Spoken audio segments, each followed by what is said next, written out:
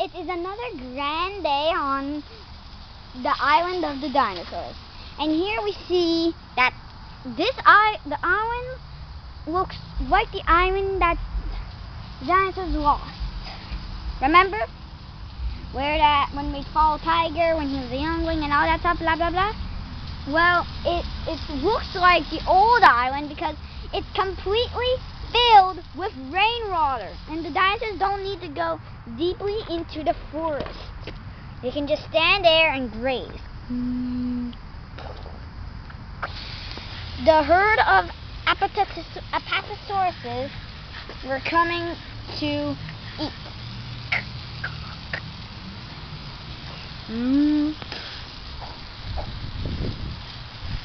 The rainwater is now flourishing. See that little strip? It is because a long strait of water is pressing in with a tremendous force. And look, it's daily and green. But look, they have their newborn son. But where's their nest? Well, since this flooding situation started, their nest got swept away while this guy was hatched. They had to move away quick. At least Dale can rinse off her dirty face. But how did she get this all dirty before she made it green? Well, when she was a youngling, she got swept away by a dust storm, which clogged the mother and father and her sisters. That's right, she had sisters. They're hunting down the Parasaurolophuses.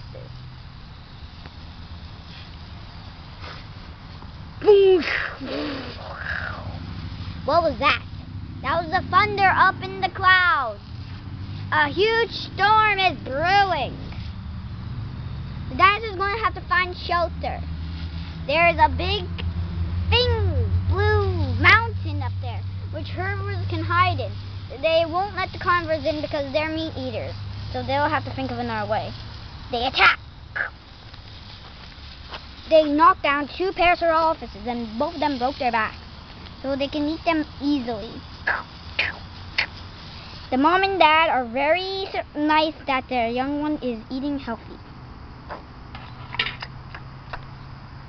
But since this flooding has started, there is going to be something that dinosaurs don't usually like. Mud. But mud is not going to be important on this episode. Or, yeah, episode. Wait a minute. Yep. No, it's going to be just show. But already, 3 dinosaurs are hiding here.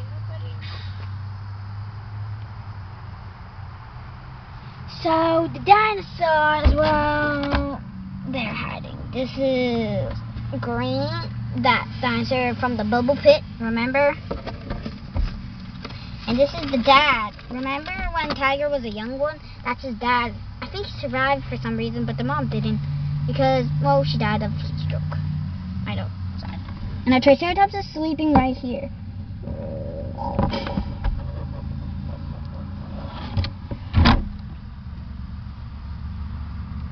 This green pole thingy may look like the things that you see today. Those things that you pull the grass with or rake the leaves, yeah. But this is just a weird looking tree because look at... See? The carnage of the carnivores and herbivore hide together. They don't want to kill the herbivore because this is just one and then they'll starve to death. Well, the storm is about to brew, and already some rocks are being torn.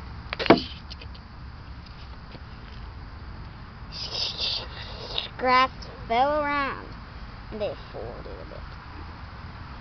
Soon the sauropod herd was starting to move into the grasslands to stay safe from carnivores.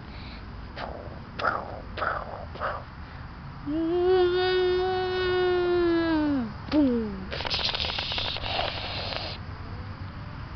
Soon this thing would end, and the carnivores and the herbivores would not know this is going to be very quick. Well, next time we'll see what's going to happen next. Probably they're going to die. probably they're gonna starve. Or probably they're gonna go extinct forever.